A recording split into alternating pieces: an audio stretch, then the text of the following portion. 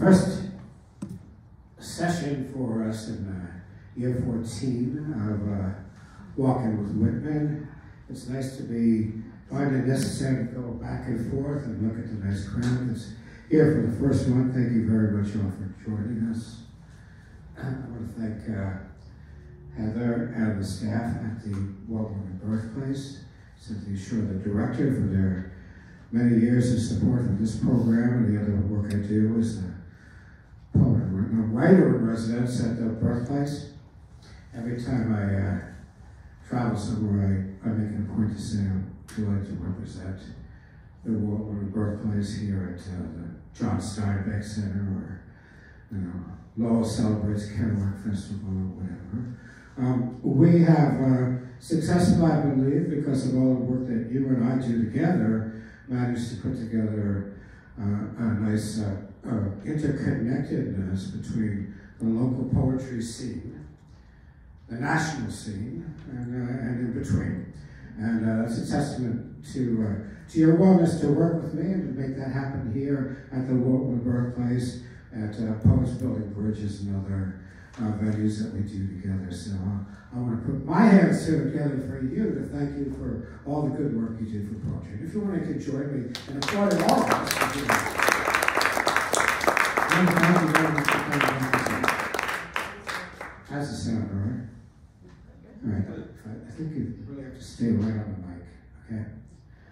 So, yeah, 14th year. And it's continued to evolve in very interesting ways, the Walking with Whitman series. And this year is no exception. Over the course of this calendar year, you're going to see people like Gerd Stern, the guy who was falsely accused of losing Neil Cassidy's letter over the side of a houseboat in Sausalito. You're going to see Lucilla Trapazzo from Switzerland, Italian Swiss, who, if anything, is a person like I'm following as fast as I can in her footsteps to places around the world in the work that she does. So we're getting a rare experience of having her with us. We're going to have Lorraine Corelli, who is a very prominent poet, originally born in Harlem, raised in Harlem, and she's now a principal figure in the Bronx literary scene. And we're going to have Mo Seeger, the self-proclaimed king of jazz poetry in Paris.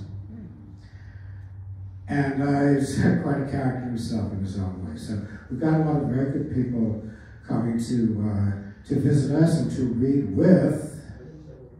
Let's see if I can do this from my head. We've got Marie Lazella, the poet laureate queen. She's going to be with us. We're going to have Kate Kelly's going to be reading with somebody. I'm not going to be able to do that. Cat George. Peter. Who's reading with Gerd Stern? Cat George and Peter Karloftis from Freedom Press. Marie Lazella, she'll be with Lucille Trapazzo. Danny Schott. Danny Schott has been publishing beat poetry from New Jersey and doing many good things for many years, and he's going to be reading with Mo Seeger. Kate Kelly's going to be with Lorraine Corelli. We're going to wind up with Kelly Powell, who I expect we'll see here a little bit, as the open mic leader for their final program of the show. So lots to look forward to. It's going to be a lot of fun. We have with us today two exceptional features. One who is local, because he's one of the board of directors here at the Walt Whitman Birthplace, and one who is a prominent figure in Florence, Massachusetts, especially, which I'll tell you about when we get to him, but has tremendous roots in Brooklyn, which he's going to tell you a lot of good stories about that, I hope. But first, Robert Savino, who you all know. Everybody who's in the poetry scene here on Long Island is well aware of good work that Robert's been doing for many, many years on behalf of poetry, and despite poetry of his own. In addition to being here at the Walt Whitman Birthplace He's been an organizer of many events, both within the poetry community and outside of it. You know, sometimes he'll show up here and have to leave at 11 o'clock to get to run a bingo program down at the Constant Brew Media Lodge down in Brentwood, so he's all over the place. You know, and I remember most that in our prime, when we were still playing softball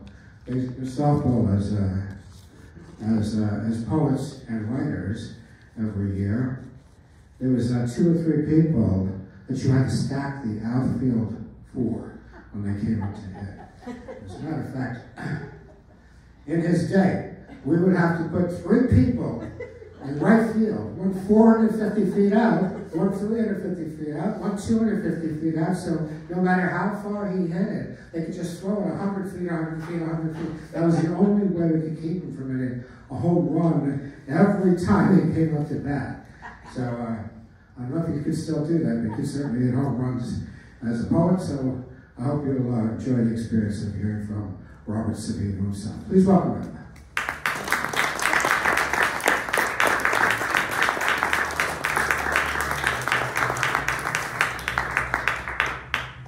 Thank you, George, and yes, I do still play softball.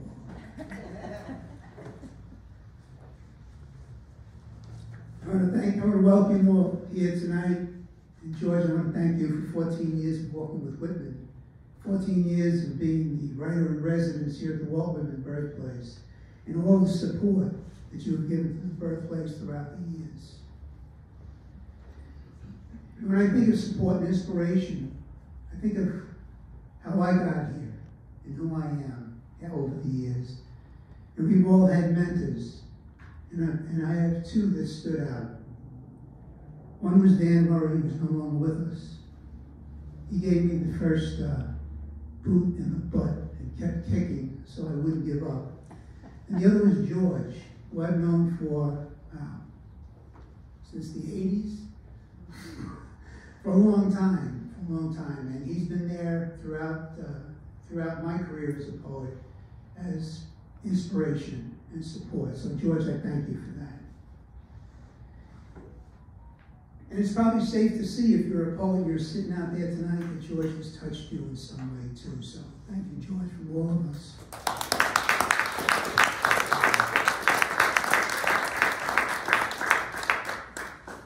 And you got to know how I feel being here, being in Walt Whitman Birthplace, both as a board member and reading in Walt's house. It's just unbelievable. It's a remarkable experience. I'm looking forward to sharing the night with Howie, with Linda, and with all of you.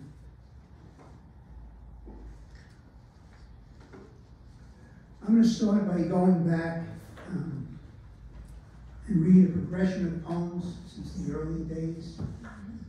Although in recognizing how poetry has changed in both form and style, I don't believe the old poem should be put aside, should be left in a box in the basement, or down in the annals of Dropbox without a way to float back to the top.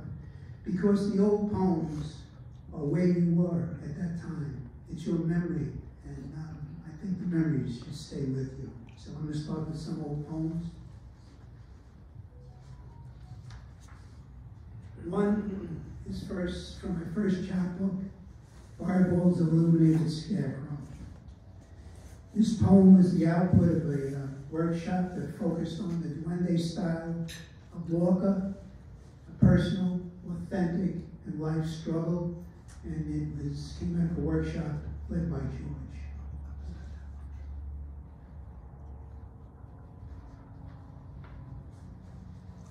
A volatile day. No longer could I fool myself. This growth was not about to disappear. I dreaded this dark place and this doctor, or any doctor, in a black open collared shirt with a gold hanging idol beneath his white lab coat. The needle emptied into numbness. The shiny scalpel blade reflected off the ceiling. The cut sounded like a dull knife on cardboard as he peeled back the skin of my head to excavate, like pitting an unripe peach, extracting the center of consciousness. Blood spurts were absorbed in gore shrouds. There were unfamiliar faces and medical mumbo-jumbo.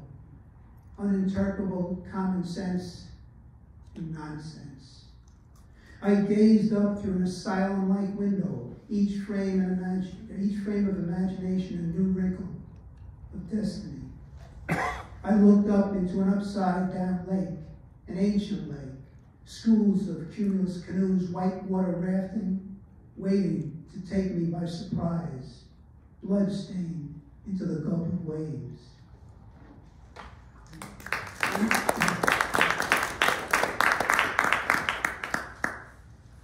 My next book in the progression was my first collection inside a turtle shell.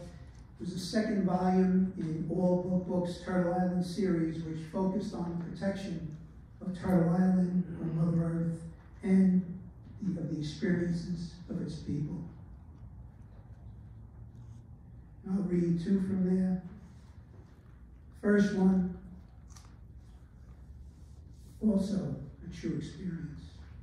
The fifth floor. When she mentioned room 504, I looked over at her. Do you remember me? She whispers no. I was there, 1968. And there was this girl who came over to the men's side at night and left her number under my pillow. She had strawberry blonde hair and freckles, just like you. I was the guy who helped Catatonic Petey cut his dinner pork from the bone. I was the guy who protected the screaming Vietnam vet from the callous orderly. I was the guy whose mother bought red Asian pajamas because I had none, and meatballs on Sunday. I was the guy, she interrupts. Sorry, but I don't remember. The only memory I have of the fifth floor was the poet who would read to me Blake's Tiger, Tiger, Burning Bright, and Stevens On the Road Home.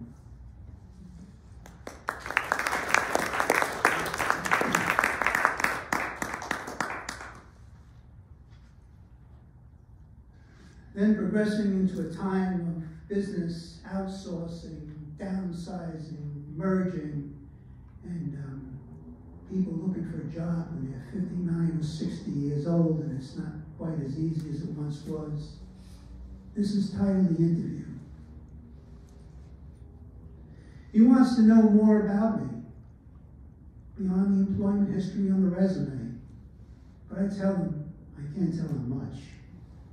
It's recommended I don't divulge that information to protect you from discriminating against me, which would make us a prejudiced society. However, in an effort of reasonable disclosure, I will tell you this. I was born in the year Babe Ruth died, when Citation won the Triple Crown, when the State of Israel was created and New York's Idlewild Airport opened. A gallon of gas was 16 cents. A gallon of milk was 87 cents, and Dad could buy a home for $7 grand. I served as an altar boy when Sputnik was launched, and though blessed, drank wine inferior to what grandfather made with his hands and feet in the province of Chieti. I served our country when Sergeant Pepper debuted and Ho Chi Minh refused to stop infiltration. I looked into a reflection of his startled eyes. Pinstripes gone, and I'm sitting in my birthday suit. Scales are running up and down my back, my nose smoking, exhaling flames, and tail oscillating. He praises my qualifications, promises to contact me in 2 weeks, and I wait in a dust collection of resumes.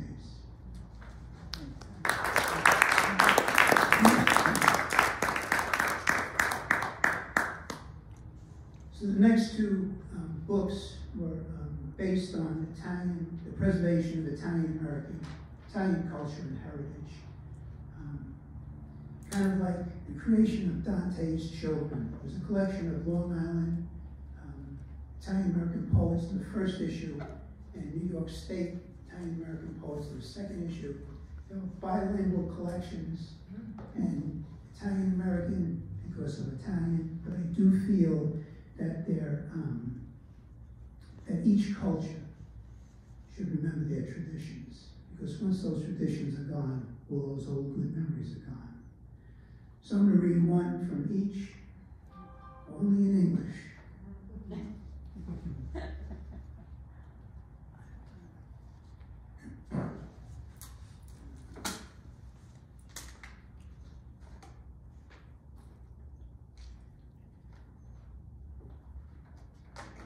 This was the immigration of my grandparents to America.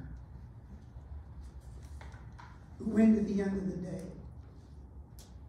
It was the wind at the end of the day rocking crowded ships at sea, steaming from Naples and Abruzzo to Ellis Island in a new world. Their family names were countries anglicized, avoiding assimilation. Were immigrants apprehensive of sardine-packed sanctuaries, were quarantined by smallpox, processed and purged to toil in dust clouds of dreams.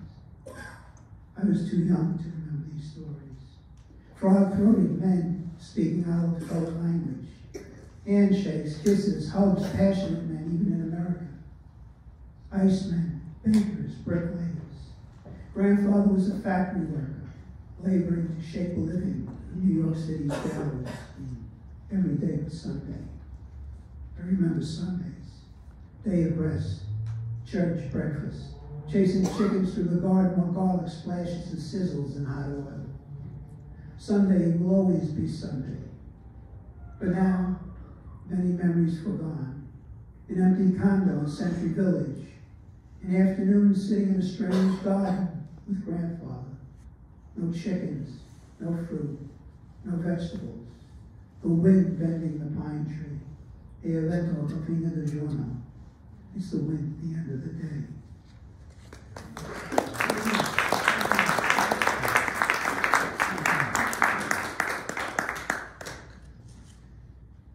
So in the second collection, I decided to go a little bit lighter. And basically this was, you best show up at Grandma's house on Sunday. Meatballs and a Sunday mandolin. The children are outside playing. Young girls drawing chalk squares on the sidewalk. The boys engaged in stoop walk, hoping not to miss the nosing and bounce into the front door, setting off the adult alert. An army of women swinging wooden spoons. Game over. The hour arrives, the boys ordered inside for kitchen duty, and I get to grate the cheese. Careful not to shave calluses into the pecorino romano mix. Don't get caught stealing a meatball brown before it's in the sauce. Then they all sit down for the meal. The adults eat, drink, and laugh, sometimes speaking a language foreign to me, while the kids exiled to the kitchen table are warned to behave. After the feast, and before the fruit, nuts, homemade dessert, espresso, anisette, milk and cookies for the kids, Il Padrone leads the elders in a musical interlude. 2 violins, a mandolin, a piano, and accordion. While Black Sheep checks off sports scores on a palm-sized scrap of paper, and the kids are instructed to shout, pa, on cue. Oh, how I couldn't wait for how long goodbyes. Though looking back, those days passed too fast. Some of us no longer here to share in the space yesterday's Sunday filled.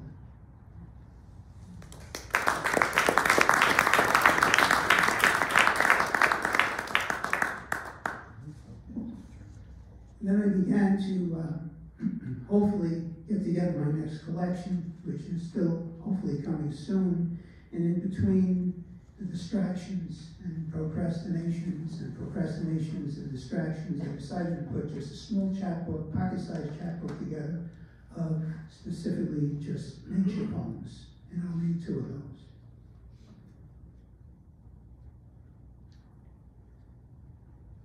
This first one was just about when the pandemic was coming to the end. Chameleon days. Early one morning, I returned to the lake for reflection. The mist separates it from me.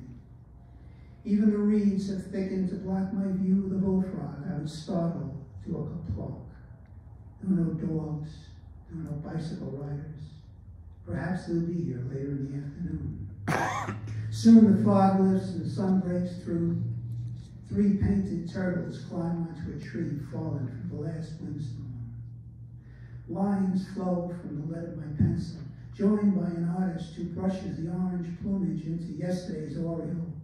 A father and a son with a fishing rod and a tackle box filled with bobbins of hope. As an occasional masked family passing by. Suddenly an ominous cloud hovers, reminds me of how tomorrow could turn toxic again.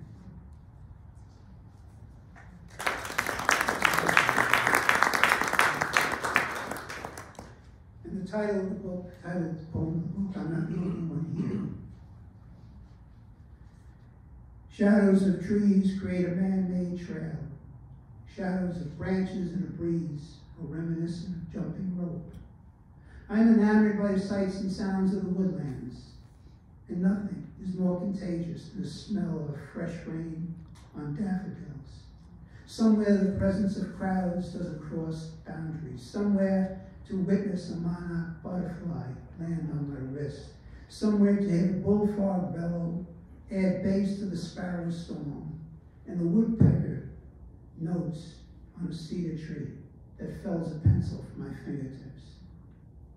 Along the way, along the path, I lift a turtle from the brush. It immediately withdraws into its shell. It's much older and wiser than me, and when I return it to the ground, it slowly walks away, keeping a distance, a fallback to infinite regress.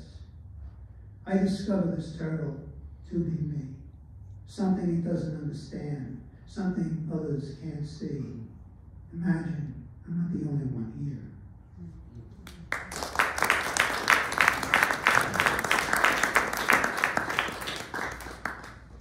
Now I'm going to go on to stuff that may or may not end up in this next collection.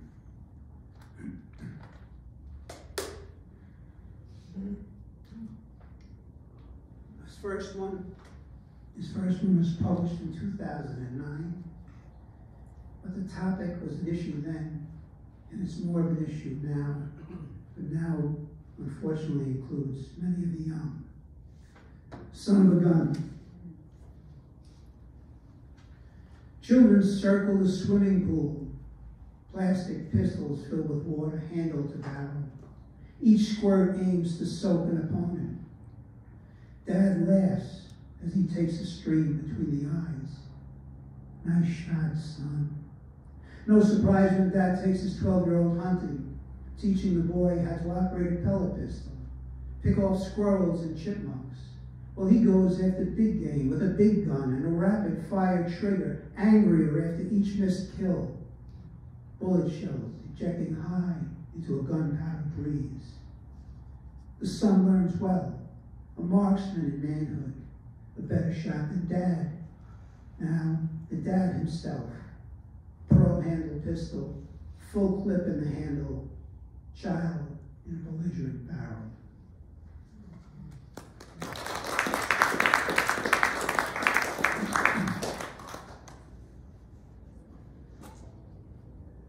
This one's for treatment of soldiers coming back from the war, specifically from the Vietnam War, and many of them were judged wrong.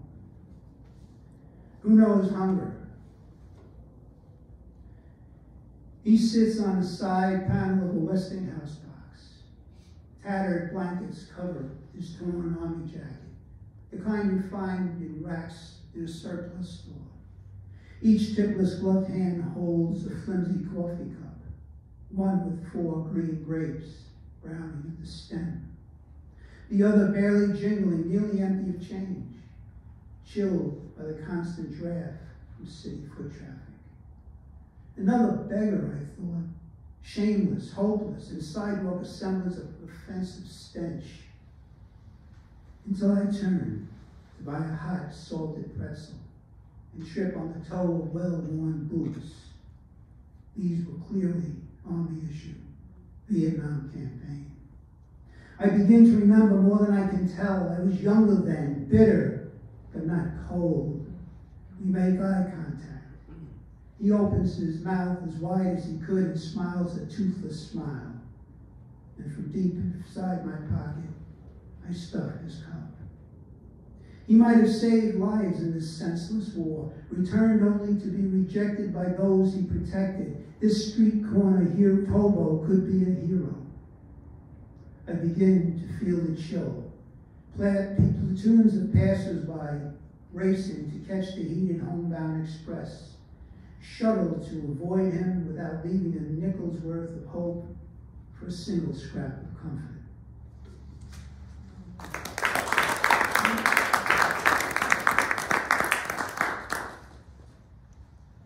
And we'll lighten it up, which I rarely do,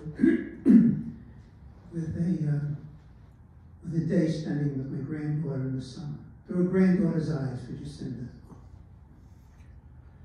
She scribbles a colorful maze with her brother's gently used pencils like those reminiscent of the 60s Venus Paradise color by number kit, where I first learned to stay within the lines.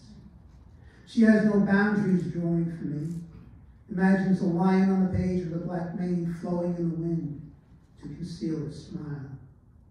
I ask, why are there no tall brown trees, gray mountains, or red brick houses? Silly pop-pop with that stuff in the way you wouldn't see the ice cream truck.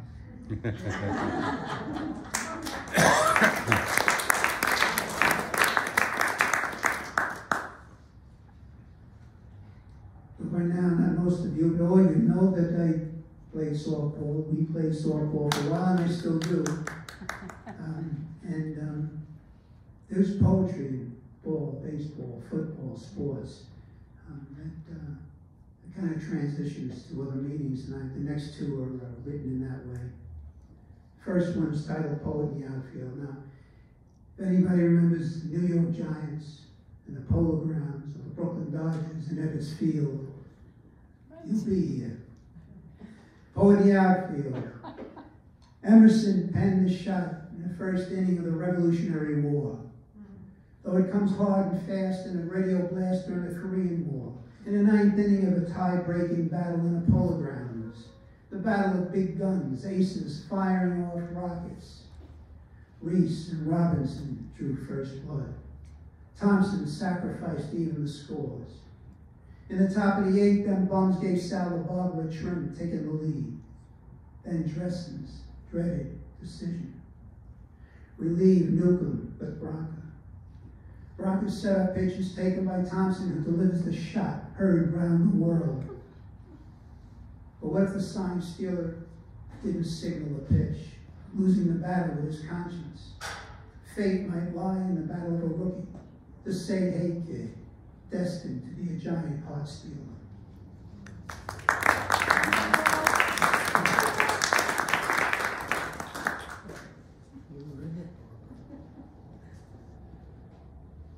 And another sports-related, but really examining the human aging process. Immaculate reception.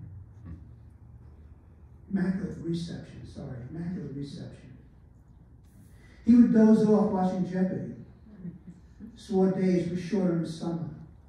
Swore the snowman was a devil taking a bite from a carrot replacing the apple. And this winter was cold as ever, when the thermometer never dipped below zero. He called the thermometer a dipstick, like that belonging to his Oldsmobile with less mileage. Awake before dawn, he'd ask for scrambled eggs from a mouthful of scrambled words, emphasized the lack of seasoning with bountiful expletives, then fell asleep before the morning mug of coffee was emptied. One night, startled by his own snoring and loud TV, he howled, "I got this one. What is a Hail Mary?"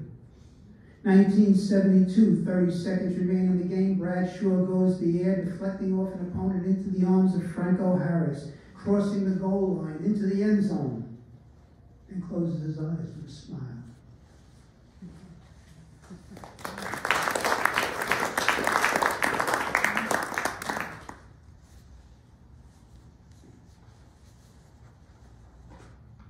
inside man. Sometimes I blame the years we were together. Other times I blame the years we were apart. I followed dusty footprints on the paths I traveled, not able to change history, not able to forgive myself for those lame excuses that kept me away. You wanted to hear me. You wanted to see me, yet you were so wisely composed. I saw only a profile of whom you are, never aware of all that stirs within, and I was not much different. I learned the significance of a narrow path and how it creates a narrow mind, but too late. I look into your eyes in the photo on the table. Imagine your whisper waiting for me. Now you can hear me. Now you can see me. Now you know what's inside.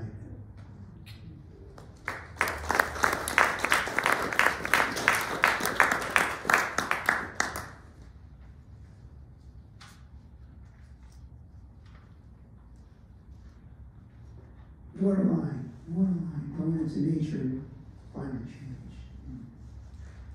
1985, Gloria came to town, angry wind gusts, ripping roofs from homes, strong enough to rip the roof hangers at MacArthur Airport and topple the WBLI radio station broadcast tower. I remained safe, other than power loss, until a high surge flooded the street, water spouting from sewer caps, finally breaching the foundation. It swallowed up my classic LPs, leaving me without the blues of T-Bone Walker and Sonny Boy Williamson. I often sit on a landscape rock at the water's edge of the Great South Bay in the illumination of a full moon, to lighten the burden of being. Watch mallet fish leap to avoid predators, or catch a breath, and imagine fathoms of memories traveled in time, buried beneath the mirror of reflection. A mirror that never answers what or when to expect the next tragic event. In one morning mist of uncertainty arrives. Shoreline erosion, dunes disappearing, homes flooding, while no one takes a deep enough dive into the salty mix to protect our island. Yet they know. They know. They look into the mirror in the presence of awareness and absence of feeling, without a tear to shed, knowing memories of tomorrow will not remain afloat.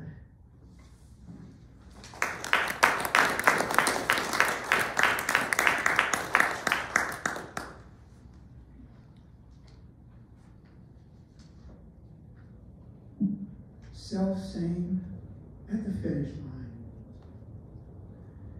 line. On a casual morning walk in South Florida, I was shocked to see a great blue heron pick a frog from a shallow stream between its pointed orange-yellow bill.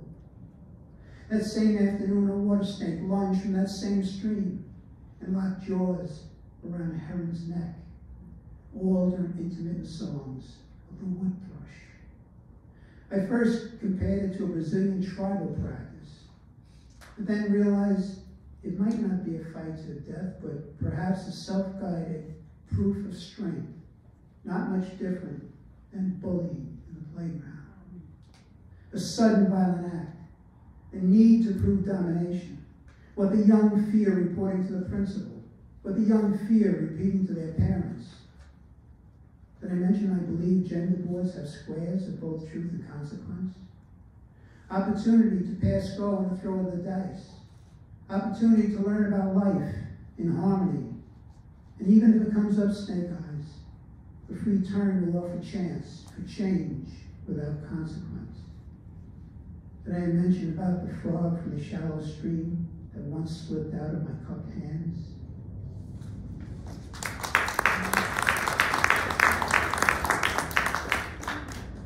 Two more, last two. This is just an uncommon friendship, and I thank you, George. This is in this current issue of Poetry Bay. A ray of hope. 6:58 a.m., Penn, Babylon to Penn. Number 2 Express downtown. First stop, 14th Street. The crowd packs in like sardines. 2 strap hangers kissing. 3 couples holding on to each other, 38 strangers engaged in electronic gadgets. The train arrives at Cortlandt Street. The doors slide open at the same spot. No one notices the smile of a lone commuter, except for Ray, playing a strung broomstick in an old wash basin on the platform. I drop some cash into his empty cup. He nods and drops 4 bars of the blues, a better high than a second cup of Joe. This was my perk of the work week, the smile of the cup, the cash, the blues, for years of New York City rail travel, until that morning those doors slid open to an eerie emptiness on a platform.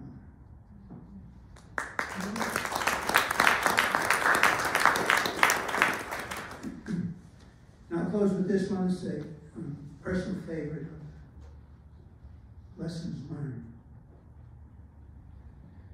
Learning Latin. As language was necessary in high school, my choice was Latin, with no interest to speak it, but to engage in mythology.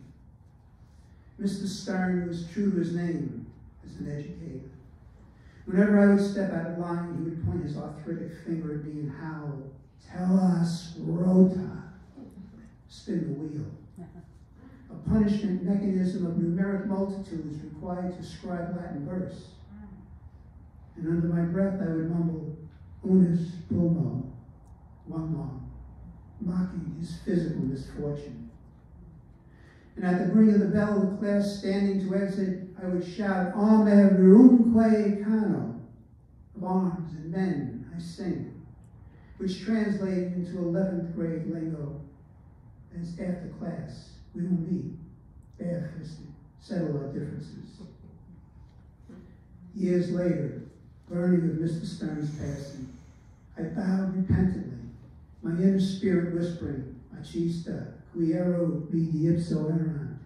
Teacher, it was you who saved me from myself. Thank you.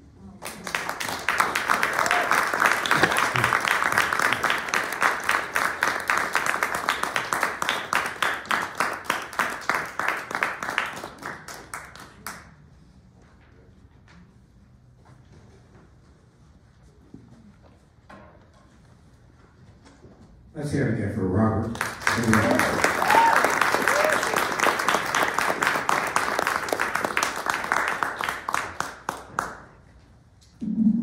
Anybody who's read Kurt Vonnegut knows that there's a concept known as Grandfalloon. Things which are false associations that don't really have any meaning. In other words, any real meaning. Say, for example, somebody says, "Oh, you're from Missouri, I'm from Missouri too." And then there's nothing that happens after that because there's really nothing of substance to that connection. I raise that because in life there are so many invisible threads which potentially bind us. If we know of them and if we recognize their metaphorical or real impact on us, some of them we find that they have impact on us because we attribute something to the connection and thereby give it meaning. When I first saw this guy in Florence, Massachusetts, I was like, I don't know what it is about this. I'm like, aura? This is the guy that I hung out in the back of the school bus with and don't remember his face, but it was the same guy. I felt this connection. I didn't know what it was.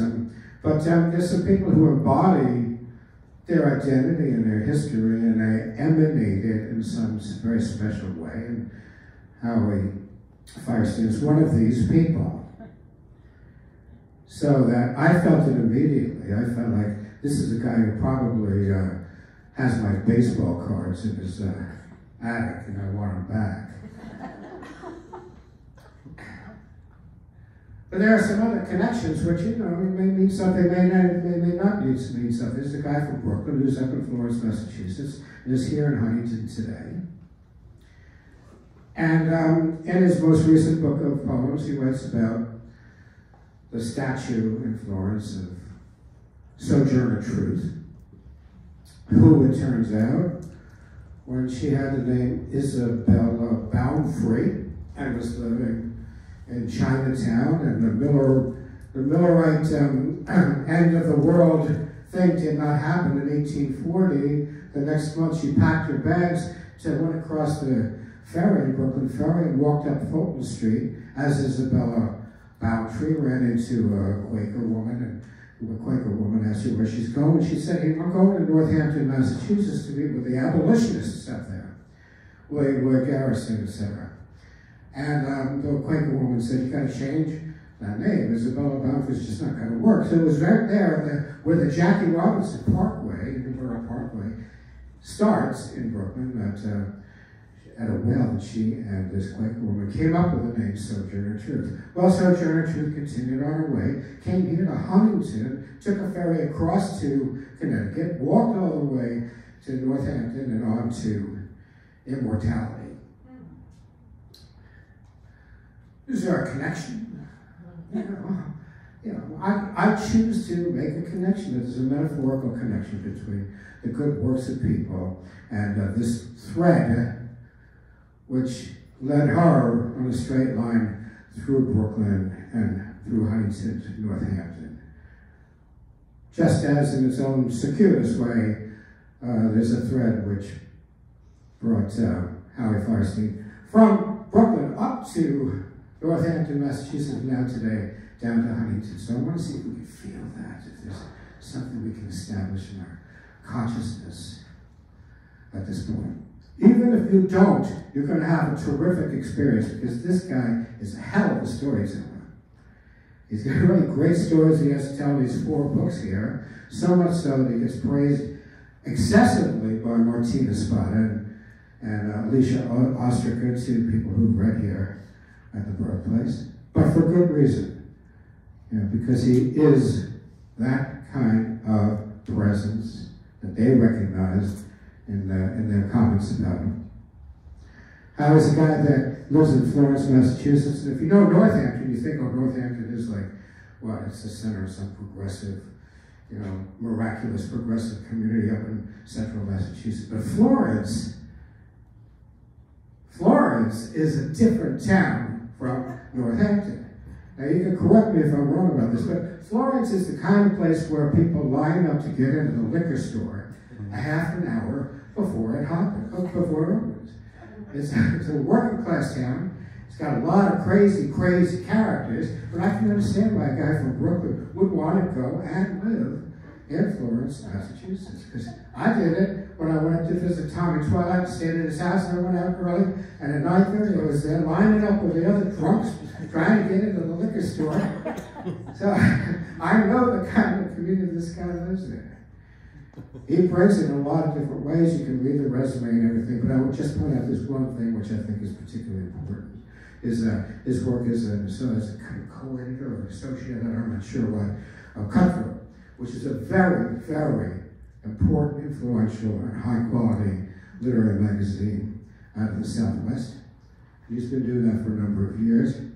So in addition to all his other accomplishments, he's a noted editor and more an essayist and almost a flash fiction writer as well. So without saying too much more, I will now introduce, for your pleasure and entertainment and excitement, the fine Howie Faerstein.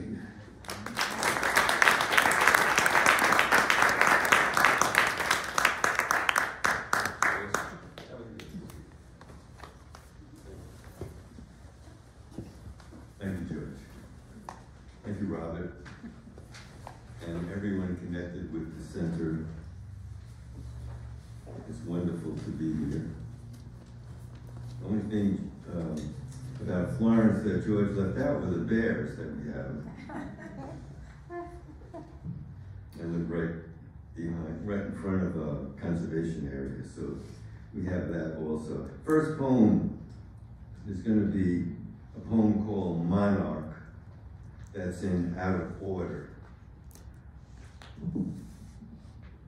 Anchored to a spent daisy in the forge of continuous summer, an orange and black speckled butterfly had spun her silk pad, had shed caterpillar skin, had burst capsule chrysalis, and I named her Whitman and water and wind. Her forelegs, vestigial, held close to her body, and I named her fish and sparrow, and when she lifted with the sound of light rain, she flew beyond milkweed stalks, above a caution sign, and grooved pavement, unbent, unbridled. And I named her otter and fire. And when she rose among asters and comets, luminous, when she stroked through cloudless blue, unclosed, unbidden, I named her unmechanical. Now I call her mist and dawn. I looked, knowing her gone, a pool of blue shade in her place.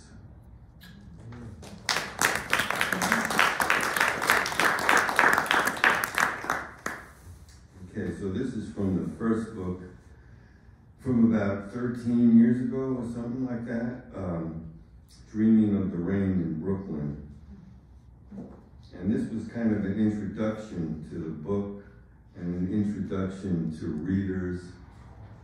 It's called, it has an epigraph from Louis Armstrong, "Man, I am riffing today, taking a chance on love. I don't want you taken in. I don't want to take it or leave it. I don't want you to take me lightly. I want to take you for a ride through the Lower East Side to a ball game in Fenway, and later that night, Madison Square, then for hotcakes in a diner in San Rafael. I want to take you seriously. I want you to take me to heart. I want to take you where mountain laurel blooms, monarchs gather, bats dart. I want to take you on the B65 downtown bus, get off on Gates, turn down Fulton. I want to take you to Notre Dame's Lost and Found, to a minimalist exhibit in a Maximum museum. I want you to take it to the bank. I don't want you to take my word for it. I want to take you in the market at Saint Jean de Luz, in Quaker Cemetery, in Prospect Park, in Momotaro, Noguchi's egg, high on a hill. I don't want to be taken to the cleaners. I never want to take you for granted. I want to take you to La Jolla tide pools, all the places we've never been, all the bad parts of town.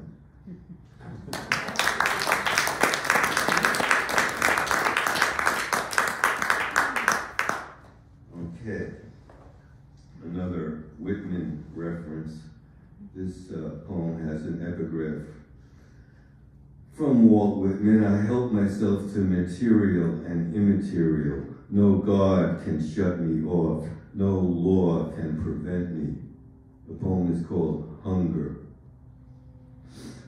Along the pink rock mesa fronting two brown hills, last spring's fledglings attempt song. I steal a flicker's flash of fire, sun glint on a kinglet's ruby crown. I take all that I can. Fear drives me to it.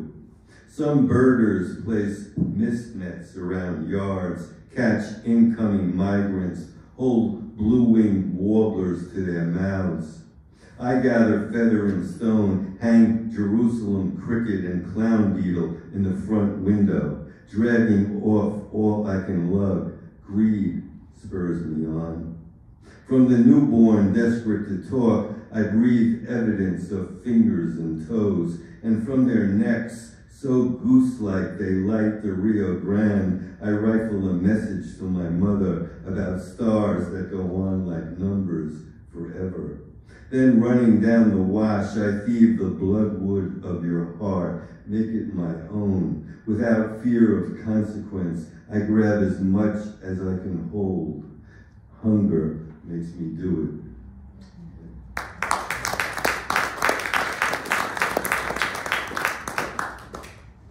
So it's been a long journey. It started with Brooklyn for 50 years, and then the Berkshires of Western Massachusetts for 4 years, and then Taos, New Mexico, and Santa Fe, New Mexico, and Durango, Colorado, and then back to Florence now, Massachusetts. So a lot of things in the poetry touches on all of those things, all those places. This poem is a Western poem. It has an epigraph from Pope Gregory XII. I have not understood the world, and the world has not understood me. The poem is called The Extinction of the Black Rhino in Our Time, or Older Man Emerging from Flowers. The sun is white and earth so incomprehensible, so remarkably obtuse. Sun rays refract off muddy homes, half in the river. Until Nancy died, I hadn't grasped the significance when the flesh of our feet turns mottled.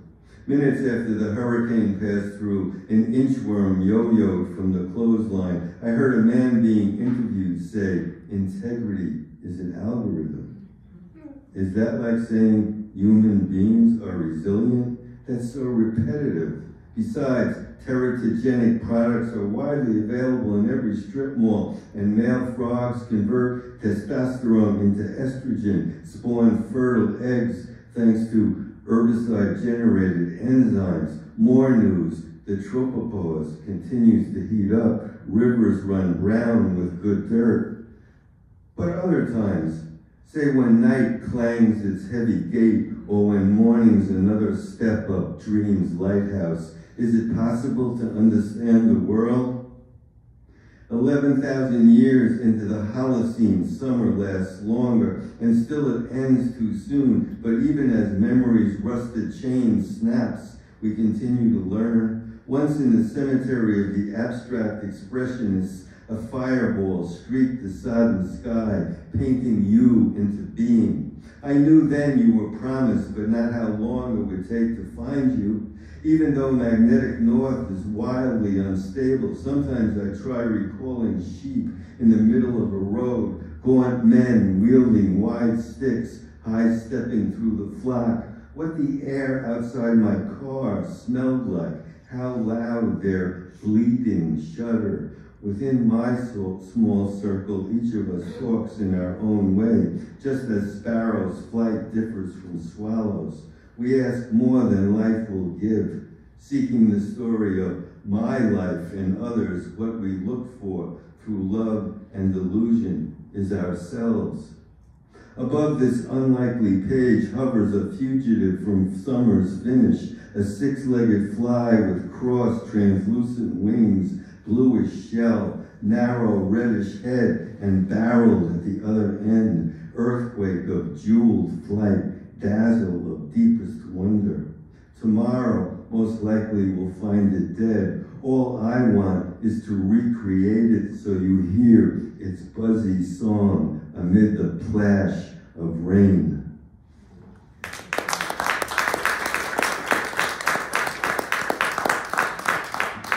Thank you. So this one is from Gagoots, which was the second book, Gagoots and Other Poems. It has a lot of meanings, Gagoots, and I'm not going to go into it. But this poem is a Costa Rican poem when we took a little vacation. It's called Dominical. At 6 a.m., the men leaving the cab of a 4x4 that climbed the mountain prepare to begin the work of harvesting coffee beans.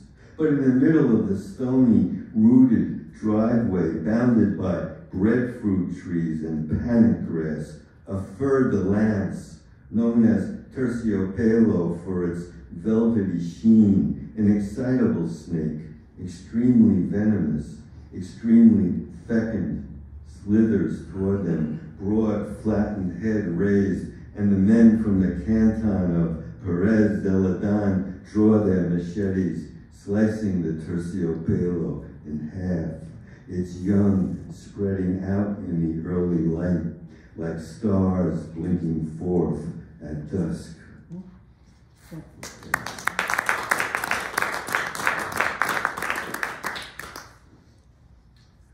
Okay, this one is called Anonymous love.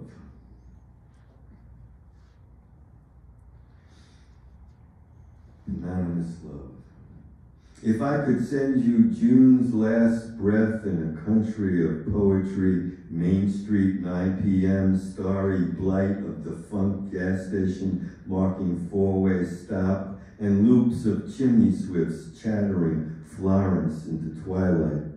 If like a thrush I had 2 voice boxes, I'd sing you 200 songs, and as all the animals are younger than us, I'd swaddle 13 wild turkey poults in flaxleaf, then speed them to your cove in the Sea of Cortez.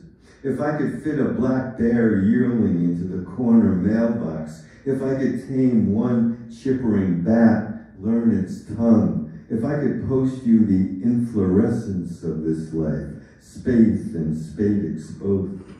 Like silk moths, I have no mouth. There's 1 week left to live. Tent worms veil the wood. All I do is search for you among sugar maples. Any hour now, July, and like the clown sweeping up his shadow, I wrap each minute of daylight lost. As much as this is for old love, we'll never have to lose it again. It's also for new love. 60 years it's taken to map this terrain of rise and slope. Everywhere I step in this tangled river valley, dinosaur footprints fossilized beneath my feet. I pluck the shallow beak of lacewing and sawfly. They flew off to you at first light.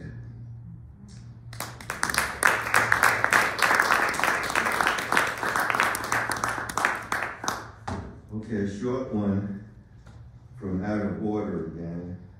And this one is for my daughter. Well, she just turned 50, but this is for her when she was, I guess, about a year old or less. I don't know. It's called Brando, Her Godfather. Conceived on the night we saw last tango in Paris. She's always been my child, that much I'm sure of.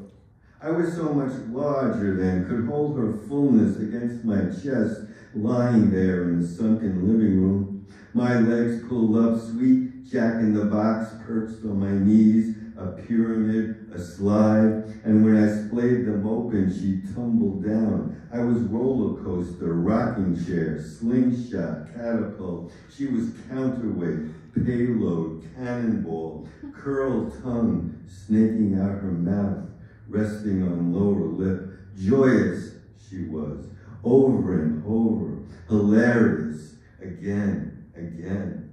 Love was that easy.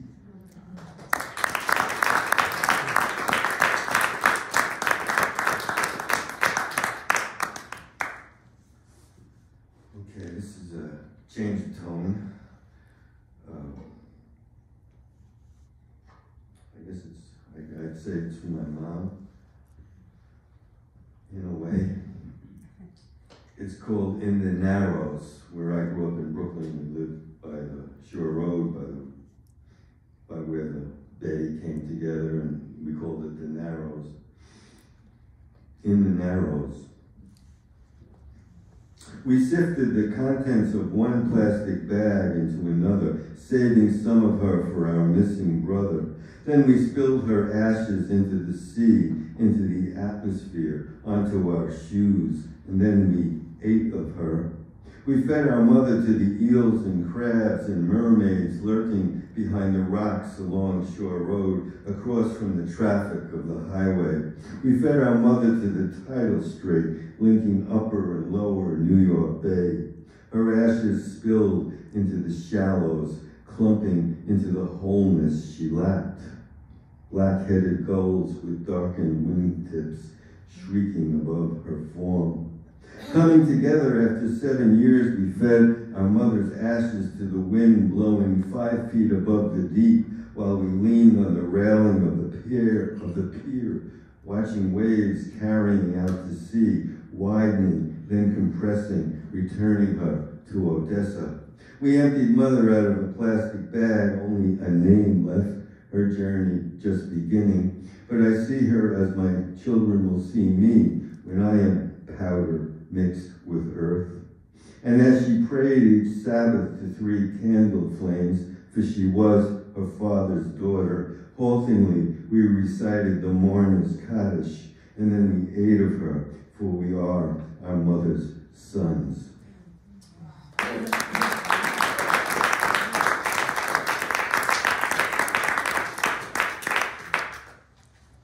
Okay, a love poem to change that around. This is from my partner, called You Ask How I Describe You to My Friends.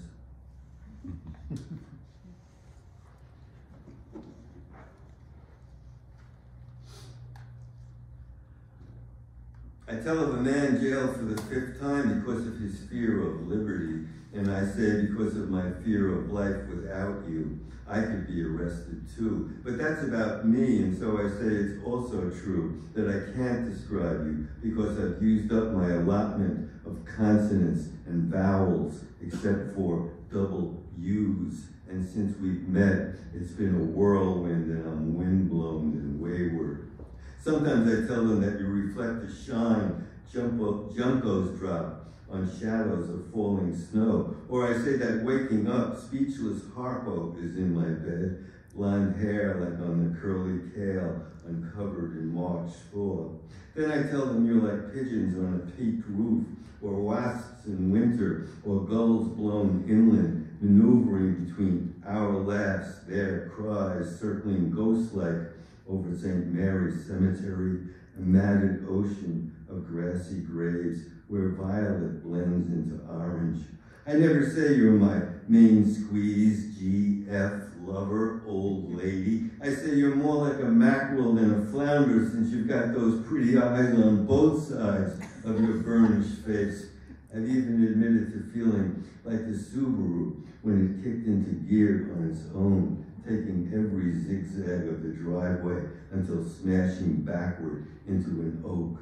That's how much the wagon craved love, broken glass, crunched trunk, the mud. And so I add, you remind me of the old men gathered in storefront shuls, reciting the blessing for the new moon of Tishrei, and how Coltrane played a different solo each night at the Vanguard when the quartet laid down my favorite things.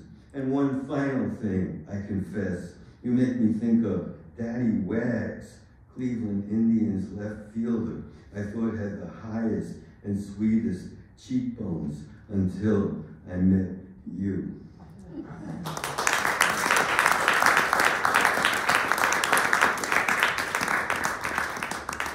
So this is the first poem from the newest book called Stay, which has a beautiful picture of a raven on top of Mount Tom near where we live. And this poem is called Marriage Ceremony with Cross-Eyed Justice of the Peace. So it goes back a long time, this poem. The waiting room in National City's Navy recruiting hall with its framed photos of young sailors and its broken bench where we kissed beneath planked green walls, its side room for ritual unions where we wed, nondescript space where our party gathered to have and to hold. An unexpected move decided upon that morning. Psychopathic friend Bongo Billy, my best man, ex-wife's maid of honor, a woman we didn't know. And the cross-eyed judge reciting the vows, till death do us part. Each time my wife looked at him, she burst into hysterics. Red cliff beyond our rental, an hourglass spilling its soul into the Pacific, a windbreak of sycamore touching San Diego sky. We've only just begun in the Billboard Top 100, our wedding song, Moon Dance.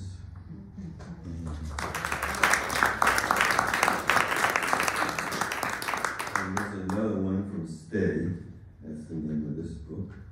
Something really important happened. It came out later that the Lord had revealed to the bedding salesman that one day he prayed with a customer. I had moved west, leaving my matrimonial bed behind, and when I entered the sleep center to check out mattresses, this smiling drummer strode right up, hand offered in a shake, and said, "You're the one." Jesus.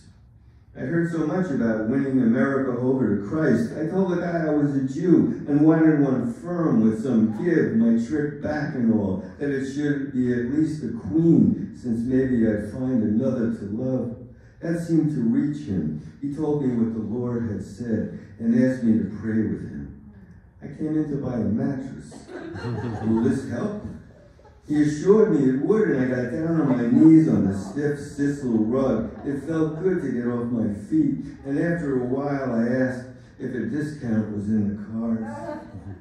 "Something really important is going to happen," said the salesman, and praise be, 5 minutes later I gave him my credit card, bought a combo mattress and box spring, slept like an angel that night.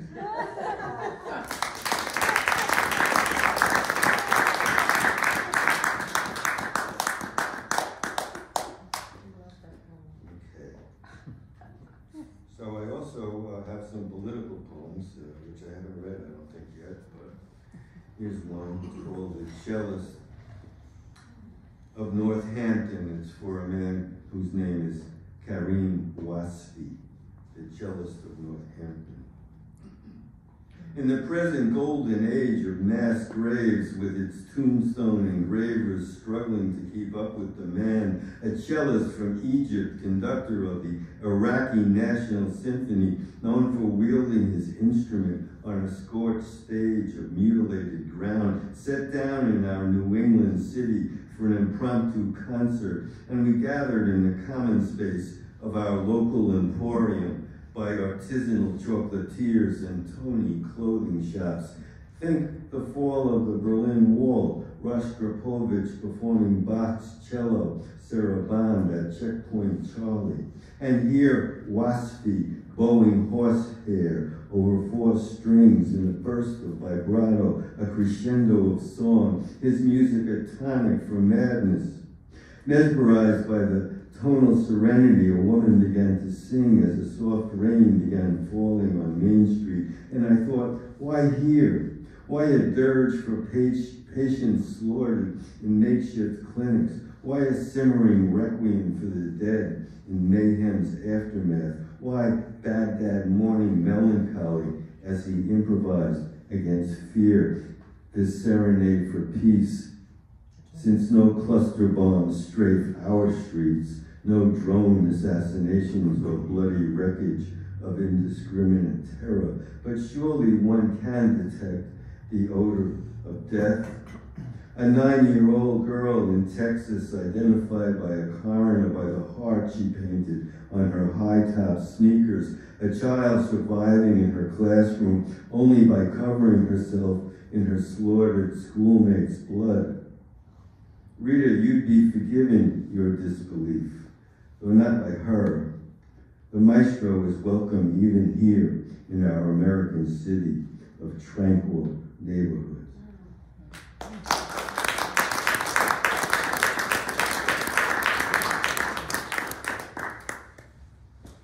Here's another Western poem, a short one called "My New House." So it has a ute, as in the Indian ute, not in the Brooklyn youth. My new house. The ute who lived here before us stuck a salt lick behind the stump, kept his quiver on the kitchen counter, killed deer through the window. When neighbors noticed his wife was gone and the stench of rotting flesh grew stronger, the sheriff came and dismantled the shed, found the carcass of a half-butchered buck. These first weeks, a doe bounds down the ridge. Sometimes she sleeps in front of the propane tank. She won't leave when I shout.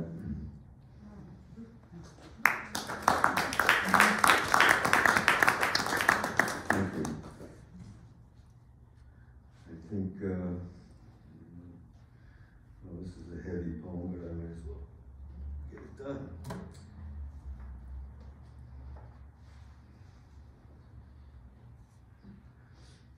Okay.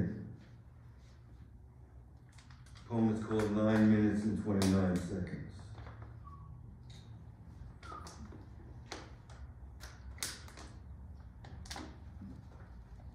In the first 60 seconds, I kept watch on the towering sugar maple. I counted limbs growing from its trunk and limbs growing from those limbs. I tallied 10. Then there were all the side branches to add.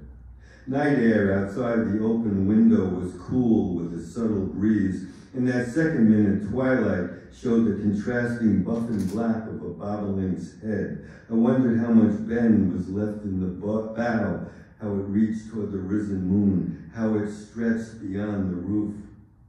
In the third minute, I saw palm-shaped leaves lengthening, aphid scaling veins. I wondered how much rot infested the bowl if carpenter ants tunneled through the stems. There was a quickening in the fourth minute. Early May fireflies lit up the street and multi-lobed leaves began to breathe. The sound was deafening. In the fifth minute, a garter snake coiled around the tree's base, then slithered through a thicket of saplings. I saw it flick its forked, black-tipped red tongue. I saw it retract it. In the sixth minute, a sapsucker began its rhythmic drumming. Loosened bark dropped to the grass. Scolding house wrens rattled when a red-tailed shadow passed over. In the seventh minute, a spider was taken by a sparrow. Wind came up, and the maple's dense crown waved like cornstalks. Patches of blue sky slipped like ice through the night in the eighth minute. Then the ninth minute, when there were no longer any minutes. Not the minute before or the second after. Not the first spring migrant, not the last blooming aster. Suffocation. Nothing o'clock.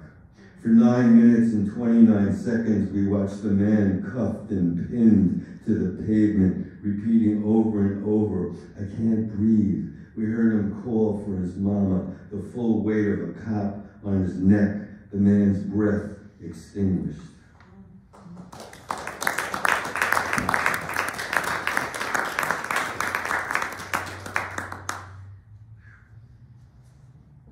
That poem always gets me. And here's one from my oldest brother who passed away. It's called We Have 10 Toes, though only 8 spaces between them. This makes perfect sense, yet surely is absurd, given sunset, given gravity, given that our hearts grow larger. The number of spaces is unimportant. Still, questions ring more clamorous with each passing season. Where's the next space? How will it be filled? Who will name it? When we arrive at the cemetery grave already dug, mounds of brown earth encircle the hole. My brother in his suit and striped tie, chain pendant resting on white shirt. My brother in his coffin is lowered. Between us only blood, his death wish fiercer than mine. Now the earth is shoveled from where it came, suffusing the space. This makes perfect sense, yet is quite absurd, given sunrise, given gravity, given that the heart grows bigger.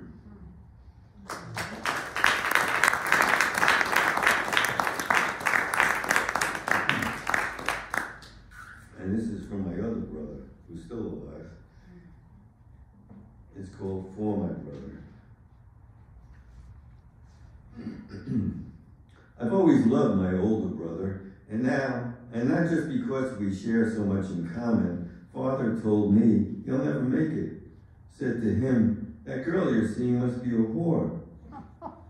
A red-tailed hawk trapped in the bell tower of a shuttered church on Hawley Street reminded me of our childhood. We needed an 80-foot ladder to extract us from that Quasimodo of need.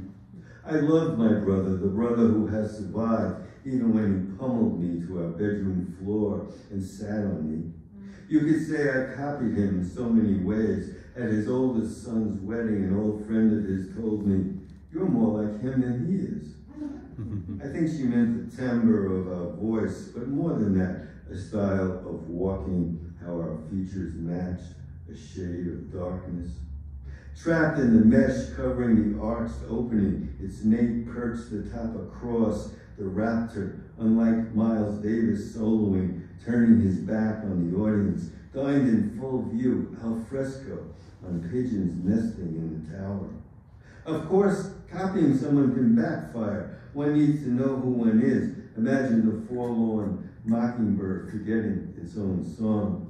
I don't play favorites, and so can't say I'm most partial to Monk. Not sure if my brother has favorites, though Mom said once he was hers. Much remains the same since we sat up in bed comparing genital sizes. Birch leaves already are beginning to bob like dowitchers stitching the mudflats. Much too has changed. The great snows of New England have beat a retreat, and black vultures have spread north. That was a time, is gone. Now at opposite ends of America, I can picture him putting down his fork, stroking a hand through his pompadour, sweeping Mom into his arms. Alan Freed spins Short Fat Fanny on the kitchen radio. They Lindy to the hallway where the rotisserie sits as the DJ shouts into the mic, banging one hand on a phone book, hitting a cowbell with the other. Yeah, Fanny, you talk, baby. Have we ever been as joyful as that?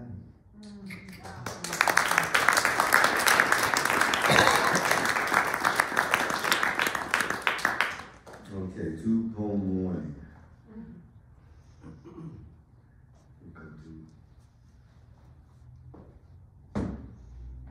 This one. And this is After the Butterfly Walk. And it was inspired by a poem by Louise Gluck, who passed away in the last year or so. Nobel Prize winner. After the Butterfly Walk. Isn't that a dead fawn in a shallow pond, 100 white admirals shielding it? Are they sipping the body's salt? Isn't it time to turn the earth? Wasn't summer shorter than usual? Is your right hand and my left hand grasping in unison? Once I lived with a woman whose mother cursed her to die in childbirth. She lived and we were family. Weren't the leaves vein green? Didn't we see fledglings take flight? Didn't wasps forswear the shuddered life? Wasn't it light when we woke? Didn't we discover 3 sisters buried side by side, 3 weathered headstones in the cemetery hidden on the Isles of Shoals? Tell me, are your memories the same as mine, or maybe your summer was longer than childhood? I ask, knowing you've no recollection of ever being that young, and maybe hornets never flew in your hair. Aren't they still retelling the old myths, generation after generation? Weren't my parents refugees also? Was that a gunshot? Is the farmer shooting rats in his piggery again? Isn't it enough to have, then remember?